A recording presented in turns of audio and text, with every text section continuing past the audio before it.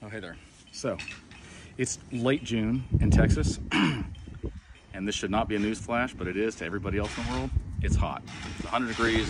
That's in the shade, 6 feet over grass. Now, what does that mean to us? Nothing. You gotta be tough if you're gonna be stupid. And I decided early in life, I'm gonna be stupid, so gotta be tough. Now, what are we doing here? If you have your imagination muscle like worked out, then you look at it and be like, that's gonna be a porch cover that's 12 feet by 24 feet with a gable on it. But if you don't have an imagination muscle, then it's not very strong because you don't work it out for whatever reason.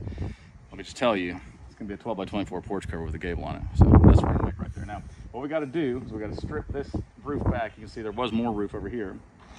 We gotta strip this back so that we're on top of the wall, because we don't wanna just, if this is your fascia, we don't wanna just nail to that and then have that take half the weight of that whole thing, because then all that's holding it up is the nails. And if the nails, fail, then half the porch cover falls down, and then the whole porch cover falls down. Which, if history serves me correctly, that's what happened to the last porch cover last week when the whole thing went and fell down.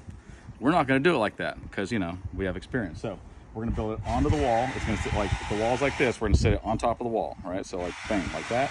And then half the way it's gonna come out on 3 6x6 posts that we put out here. And then we'll build a ceiling, and then we'll build our roof. So that's our plan for the day. Yay!